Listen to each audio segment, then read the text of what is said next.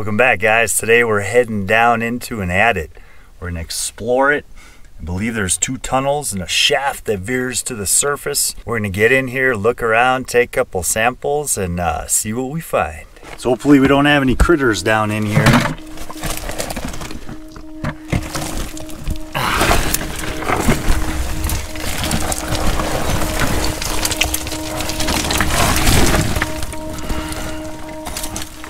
Alright. Gonna have to adjust my headlamp so I get a better angle. There we go, that's better. Hopefully we don't have any wolverines back in here. Solid quartz and mica pocket. Well, in this area they worked a little bit more. Looks like this slab here came from somewhere up here. But I'm not seeing any signs of any real collapse, which is good. Here we have a little bit of pyrite.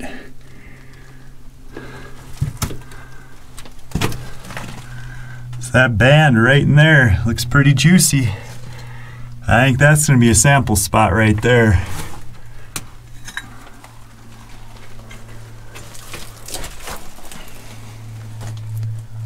Ooh, it keeps going. Holy moly. Look at that. Where the heck does that go? How did they get in there? Looks like they gouged out a little pocket right there. That seam heads up. Keep banging my head, such tight quarters. Then again, I'm a little over 6 feet tall, so I'm bound to bump my head.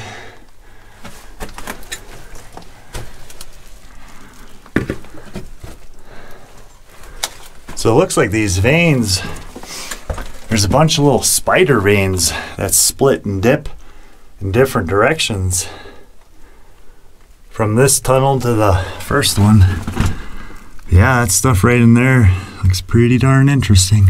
Let's keep going.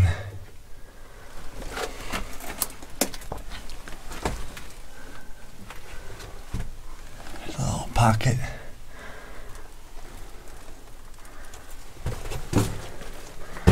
Ooh, we got some fresh limbs in here, so there could be an animal. See those pine boughs right there? Hopefully it's nothing bigger than a rat. Nice little quartz vuggy action right there. So it looks to me like there's a bunch of material left in here in this mine. To be honest, it's gonna be exciting to take some samples, see what we get. So there's the pile. That looks like a little rat's nest. Ooh, I heard a noise.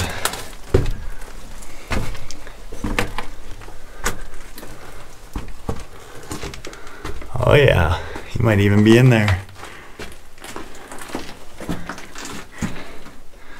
Hey little buddy. Look at that little cocoon, little nest. Oh yeah, you have brand new fresh rat droppings. Nice and green. Look at that little hole he made for himself. It's pretty wild. We'll leave that here for now. So here we got the biggest room I can stand in. This veinal material right here at this contact looks mighty good. Pinches, widens out. And this heads back up in here. And it looks like they chased it up this wall. Here's some quartz crystals. All right. Whew, that keeps going. See this pile of muck here? It's about 2.5, 3 feet tall, stacked up. You can still get through, but it looks like whoever, the last miner that was in here, he was just cherry picking and glory holing. Looks like when he was working on this bigger room, instead of hauling out the waste rock, he put it right here, and you can still get by, but you know, if I were to come back in here and work further, especially if there's anything interesting up there, you know, I'd dig this material out. It appears that the vein, the tenure of the vein changes. Man, that just keeps going. Now we're into solid quartz. The question is, do I want to go through there? It looks interesting. Got no collapses. I think I'm gonna go for it. I don't know if I have clearance with my backpack. Might have to take that off. Well, I'm gonna throw my safety pack up ahead. I don't want that with me. We got about 2 feet. Oh, there's a huge pile of debris, probably from a rat.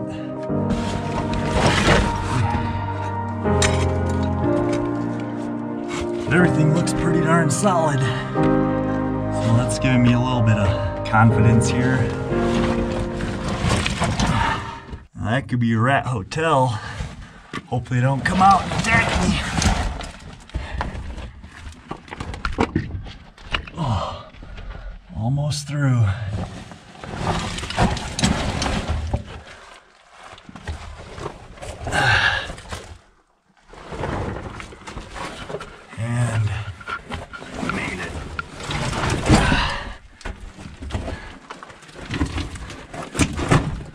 So we're on the other side of that backfilling.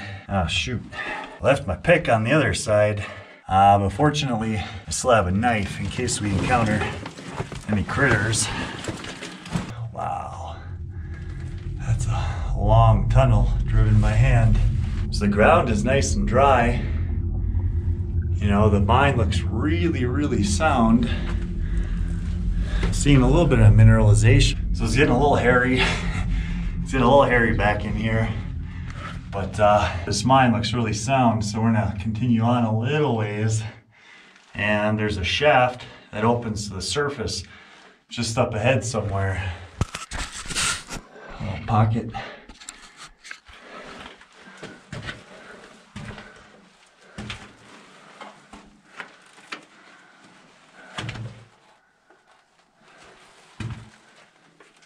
Here we got some more interesting looking quartz.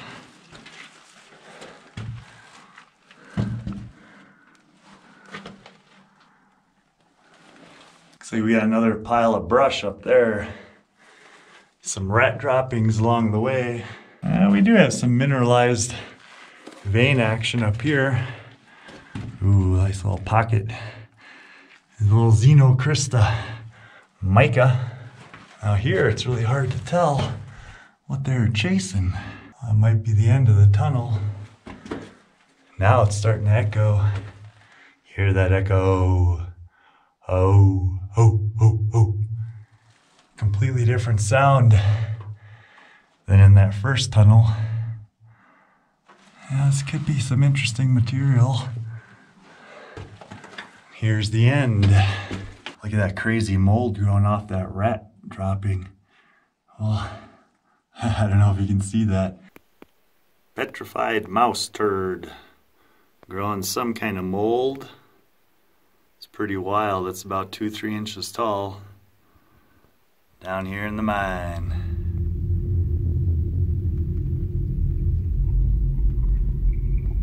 So it looks like the vein returns. They literally mined out the central portion on the wall rock here. Okay, no animals. So now it looks like that shaft above actually does not connect to this mine. One way in, one way out. But here, even in the ceiling, we got the vein back. And here at the face, looks like we got a showing of the vein. So this stuff is pretty darn mineralized. It's about 3.5 feet thick. It looks like it's super enriched at the contact. Here, up there. And this is where they ended. You'll notice there's no blast holes. Nothing like that. I'm gonna take a sample from this face because if this is good material, there's a whole lot left to mine here. And this tunnel is quite sound. So I'm gonna get my gear ready, bust out the chisel and axe, and bag and tag a sample from the face of the mine. All right, my chisel. I like to use these Tyvek bags for samples because they're strong and I can label them.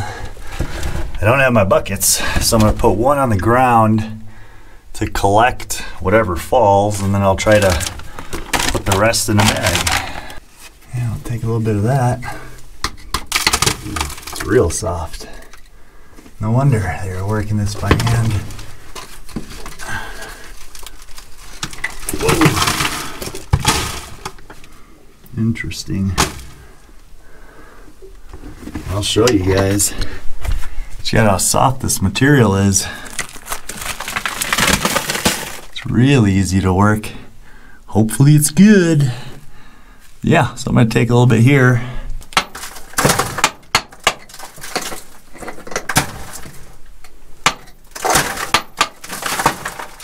Alright, we're catching most of it. That's good.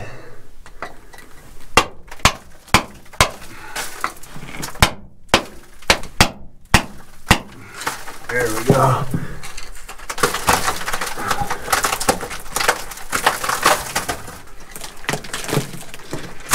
I wish I had my bucket.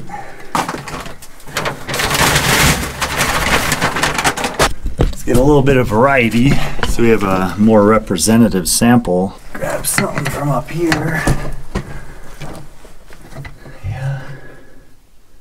That's interesting.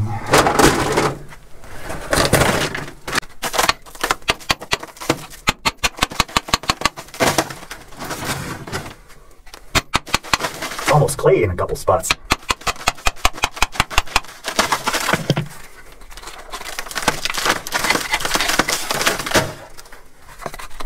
Oh yeah.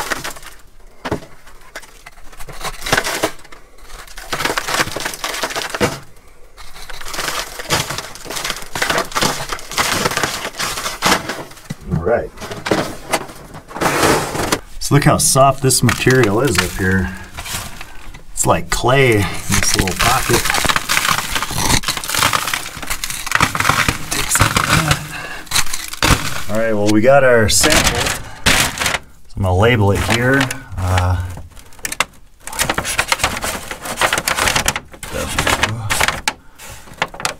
W Mind Face, a soft clay-like, and left contact.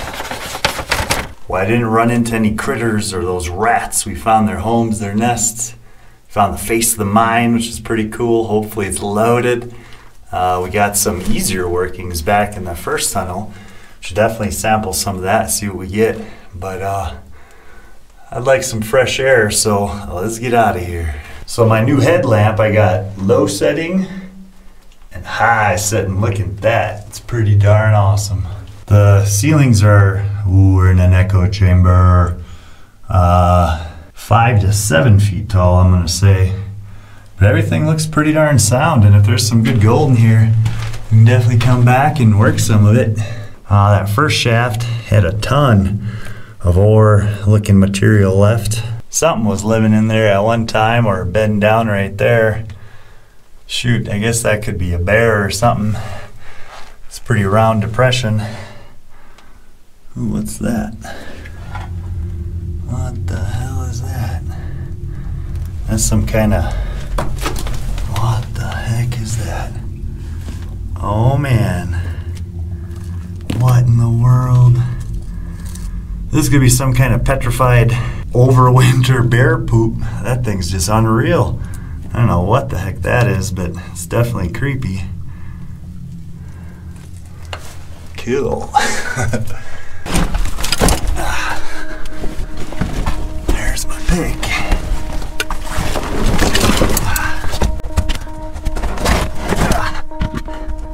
2.5 feet, maybe 3. All right, almost there.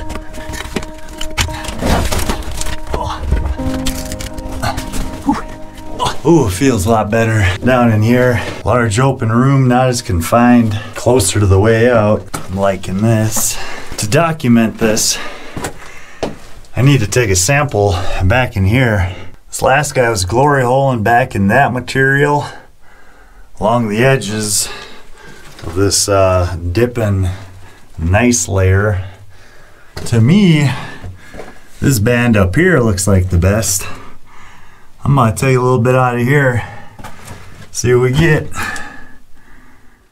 Actually, I'm gonna run back, get my buckets, so I can catch that material a lot easier. There they are. All right, opening still open. Take another look at the contact. I mean, that looks really nice in there. And this whole band. So actually, if this stuff is paying, this is just wide enough to where one could drift this up quite a ways. Huh. And or down. I didn't even look at that. Down in there. So the vein's running from there up the wall and here. This stuff does look nice. Not with a G, with an N. That's a little sketchy.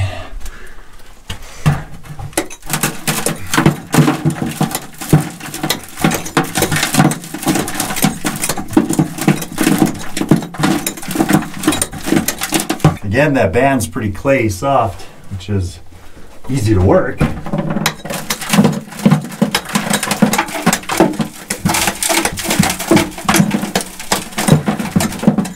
I'll show you what we're picking at.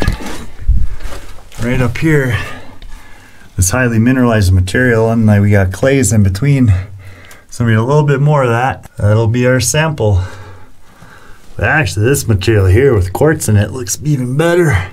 I might gouge some of that off as well. I'll need the chisel for that. This light's too bright to show color.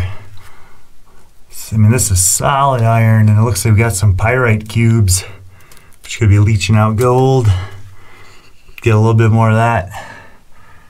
Here's that softer material. A whole bunch of it left in here.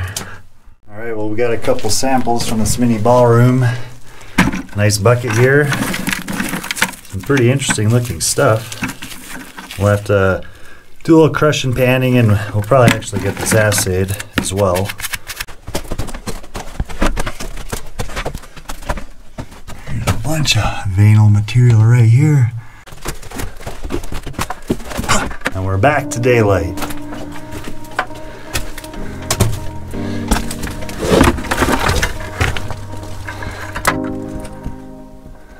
We're coming out.